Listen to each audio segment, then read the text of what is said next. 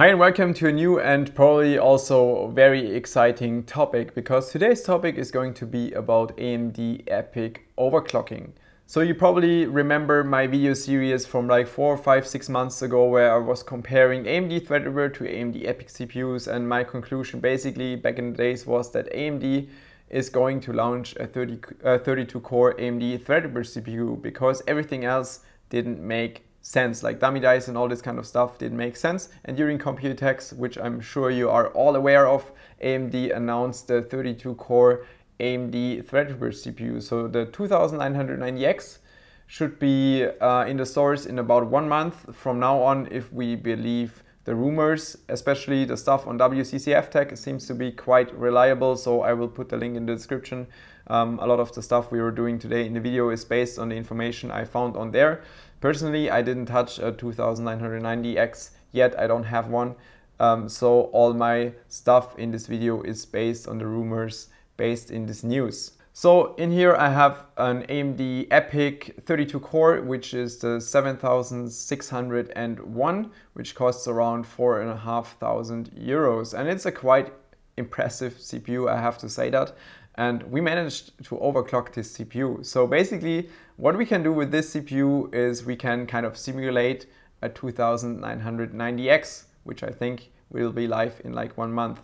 The base for today's testing was the Supermicro board SP3 socket H11SSL-I, which is the cheapest and also most available SP3 socket board I could find for this EPYC CPU. I used it in combination with Crucial memory sticks, so huge thanks to Crucial for supporting me in this project. They actually sent 16 sticks of 8 GB RDIMM to me, 2666.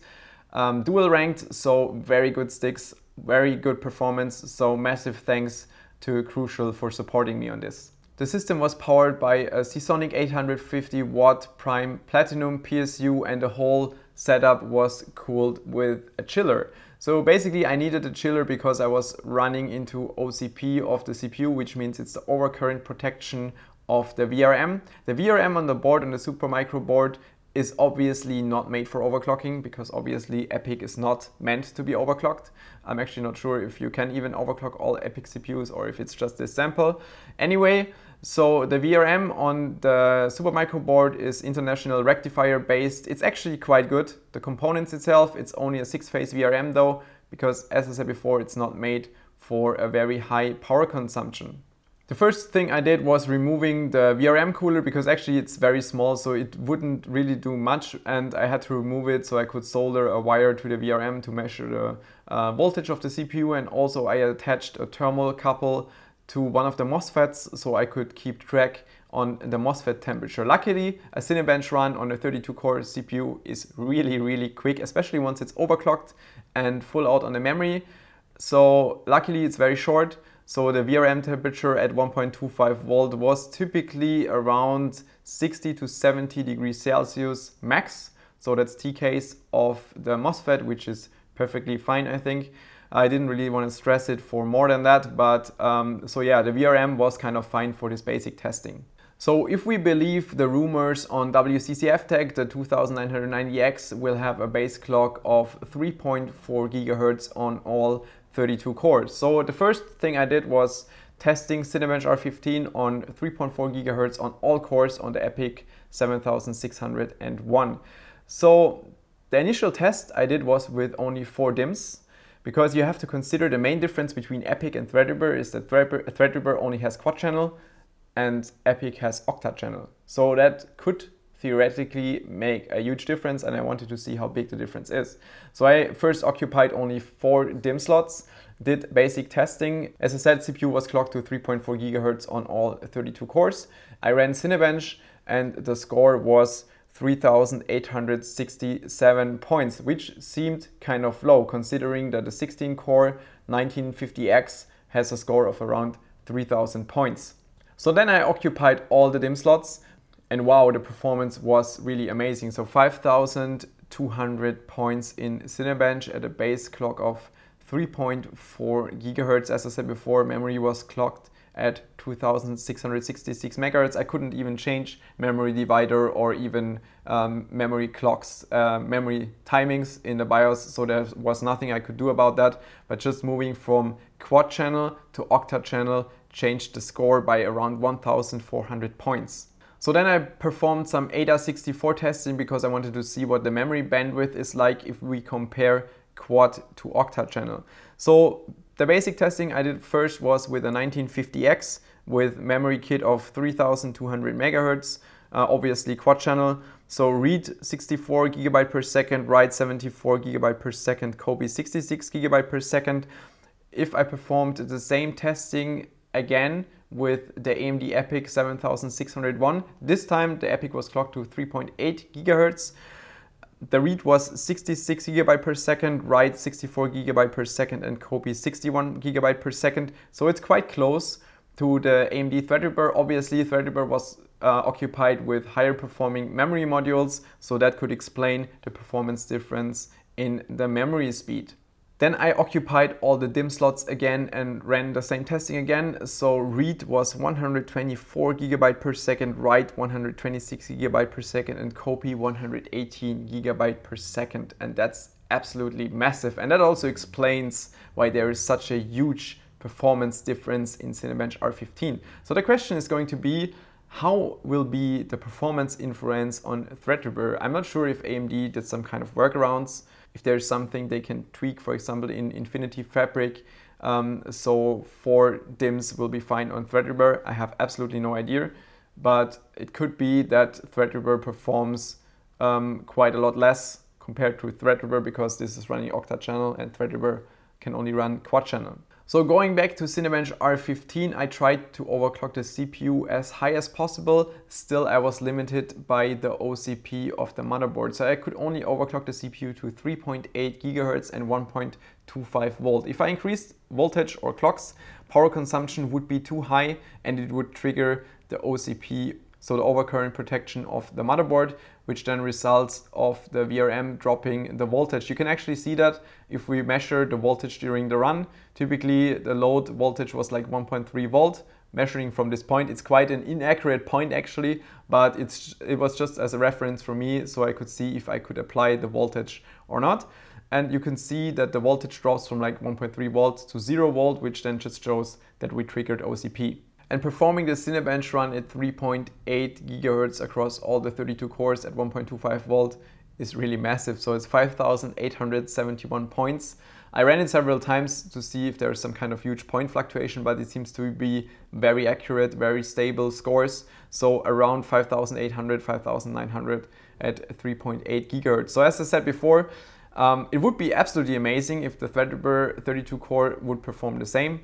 I kind of doubt it because of the memory limitation, which I'm not sure how high the memory limitation will be for the Threadripper, but I think there will be some kind of memory limitation to it. Talking about limitations, I recently did an interview on PC Gamer where I was talking about that I don't really think that it makes much sense for the gaming segment to have so many cores at the moment.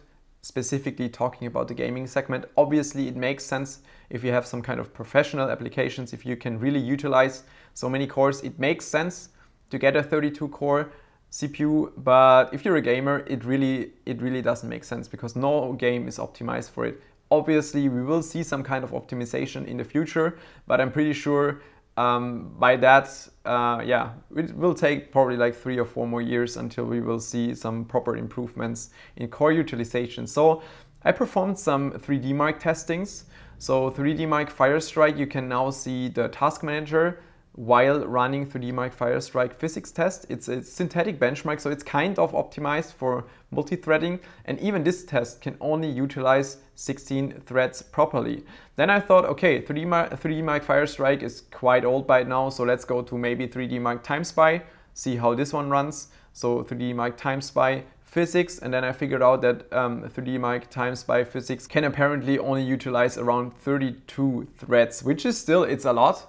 But considering that the 32 core has 64 threads, it will not be able to utilize all the power. So we will also not see massive performance increasements in any kind of synthetic 3D Mark in the future. So once there is the 32 core Threadripper launch, Obviously, when we will see the benchmarks, I'm pretty sure you will not see any kind of gains in any 3D application, no matter if it's any game or if it's a synthetic 3D benchmark. Then I also asked myself, even neglecting the OCP, how high can I push the CPU? So again, CPU was running with a chiller, so CPU temperature was around 15 degrees Celsius, water temperature was 11 degrees. I didn't want to go much colder just because of the condensation, but still with 1.3 volt roughly on the CPU, I could push the CPU in 50 megahertz steps up to 4.2 gigahertz, where it eventually crashed. So I think with probably the same cooling, but better VRM, no OCP, higher voltage, we would probably be able to push the CPU to 4 GHz. So I'm also sure that we will be able to push the 32-core Threadripper to also around this region on all cores. That's what I would assume. But yeah, talking about VRM and power consumption, I'm pretty sure this will be really interesting again. So power consumption of this chip, the first testing I done, I measured 22 amps across the 8-pin connector, because typically all the boards I know, they all draw the CPU phases just from the 8-pin, and they don't really draw power from the 24-pin. So I was kind of fooled by that first, but then I was pointed at also looking at the 24-pin power consumption. So there are two 12-volt wires coming from the 24-pin connector, and then I used the current clamp also on those two connectors, and I ran again Cinebench R15, 3.8 GHz, 1.25 volt, and I had a peak power draw of 32.5 amps. So times 12 volts, that's 390 watts, so probably around 350 watt power consumption of the CPU at 3.8 gigahertz, 1.25 volts. So obviously if we would push the CPU higher, let's say 4 gigahertz, maybe 1.35 volt, I would assume that we will see a region of like 400 to 500 watt peak under load. And this is going to be really interesting again, because this kind of reminds me on Skylake X VRM. So I'm really curious how the mainboards will be. Obviously I will test it again once the 32-core Threadripper is out, and then we will see how the mainboards can actually cope with a 32-core overclocked Threadripper CPU. I almost forgot, I also did some more Cinebench testing. So I also did Cinebench scaling testing. So I ran Cinebench in 100 megahertz steps, starting from 3 gigahertz, ending at 3.8 gigahertz. You can see starting at around 4,600 points, ending at around 5,900 points. So if we would just follow this line, we can kind of assume that the CPU at 4 gigahertz will for sure be above 6,000 points. So probably like 6,100 points, which is absolutely massive. Multi-threading wise, it's amazing. I have to absolutely admit that. So the only question I'm asking myself is, how high will the influence on the quad channel be on the Threadripper CPU? I also did single core testing, so single threading test in Cinebench R15, which was not really impressive. So it was around 134 points in single threaded testing at 3.8 gigahertz. If we think about that, the 1950X has around 160 points. Yeah, it just shows again that this CPU is probably not the best for gaming, because that's where you need single core performance, and that where, for example, 2700X would be the much better choice. So that's it for today about AMD EPYC overclocking. I will have another video coming in around 2 to 3 weeks about AMD EPYC overclocking. I'm actually waiting for some more, very specific hardware, let's say it like that. So stay tuned for that.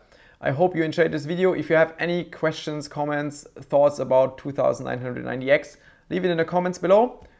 See you soon.